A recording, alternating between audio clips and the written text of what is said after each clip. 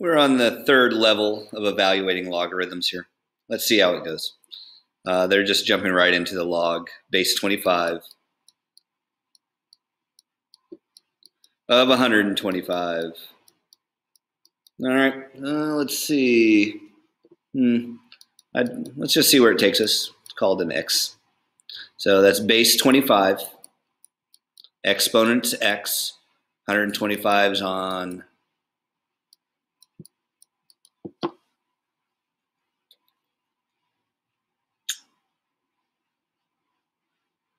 all right, well, they're both base 5, so I think that's kind of where they're going with this.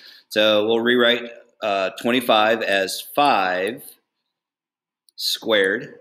All of that's to the x. 125 is 5 times 5 times 5, 5 cubed. An exponent to an exponent, that's laws of exponents. One level down from exponents means multiply. That's how I remember. So this turns into 5 to the 2x equals 5 cubed. You remember, if the bases are the same, the exponents are the same. So that means 2x is equal to 3. Divide by 2, divide by 2, x is 3/2. Okay, so I think the game here is going to be making the bases the same in some way.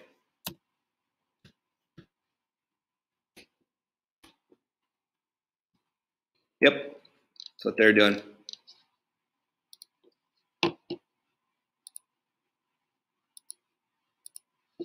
Rewrite it. Log of 25. I already see where this is going. 1 over 125, but we can get there. Equals our x. Base is 25. Exponent's x. Fill in the last number. Start to manipulate it. We want the same base, so we have to go from there. That's 5 squared to the x. 25 is 5 squared. 125 is 5 cubed. Do you remember what makes a number flip into the bottom? What kind of exponent? What exponent means reciprocal? Negative exponents. So it's a bunch of laws of exponents on these. Well, logarithms are exponential equations. Just rewriting it, so it's a lot of rules of exponents here. So this now becomes 5. That should have been an x right there. That's what we're looking for. 5 to the 2x equals 5 to the negative 3. So that, make sure you kind of recognize that that's what this turns into. Negative exponents means reciprocal. So if the bases are the same, exponents are the same. Divide by 2, divide by 2, x is equal to negative 3/2.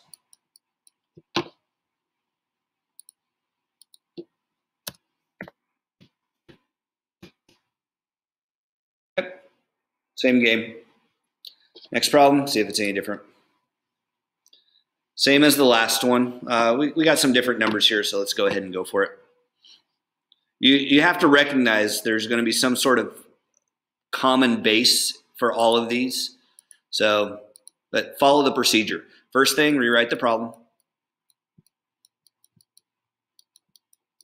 Set it equal to our unknown. So that helps us kind of solve for it. Rewrite it. Our base is 64. Logarithms are always equal to the exponent. And 64 is power of 8. 8 times 8. Keep doing that.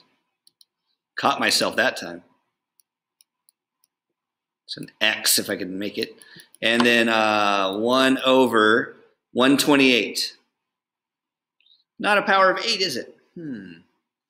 64. So it looks like we're going to, well, I mean, it just gets a little bit more in depth here. We have to have a common base. 64 I don't recognize as much. 8 I do. 8 is also a power of 2. So that means these are probably powers of 2. There's nothing, 4 times 4. It could be 4s also. All right. So 64 has a lot of different kind of, let me get rid of that one. So, I mean, it's just kind of trial and error on this one. So 64 is going to be kind of our, and 128. Let's do them both at the same time so we can kind of see how things link together. So it's either 2s or 4s. So 64, I'm going to go 4s first.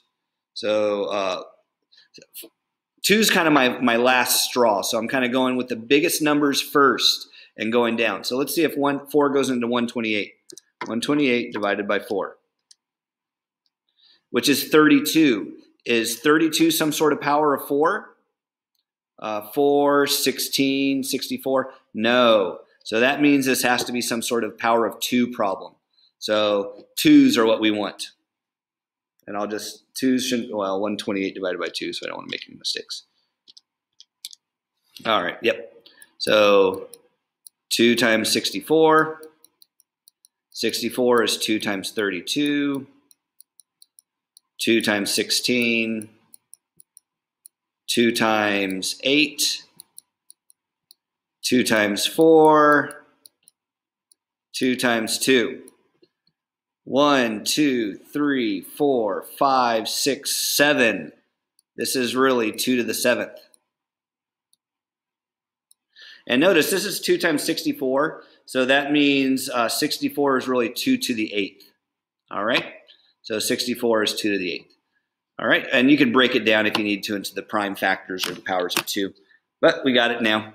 So this now becomes 2 to the 8th to the x equals 1 over 2 to the 7th. I went in the wrong direction. 8th. 6th. It's 1 power smaller. It's getting to be a long day already. All right, so there we go. You can even count on your fingers too if you want. That's one of the few times I count on my fingers. 2, 4, 8, 16, 32, 64. I can't get. I got 6 fingers held up. So 2 to the 6th. All right, which now turns into 2 exponent to an exponent means multiply 6x equals negative exponent there. Bases are the same means exponents are the same. 6x equals negative 7. That one was kind of a little bit tricky. You just have to break it down. Trial and error on some of these. No easier way. For this one, at least. For me, negative 7 divided by 6. Got it. Okay. See if they did. No, it's not magic. You just got to experiment to figure it out. So.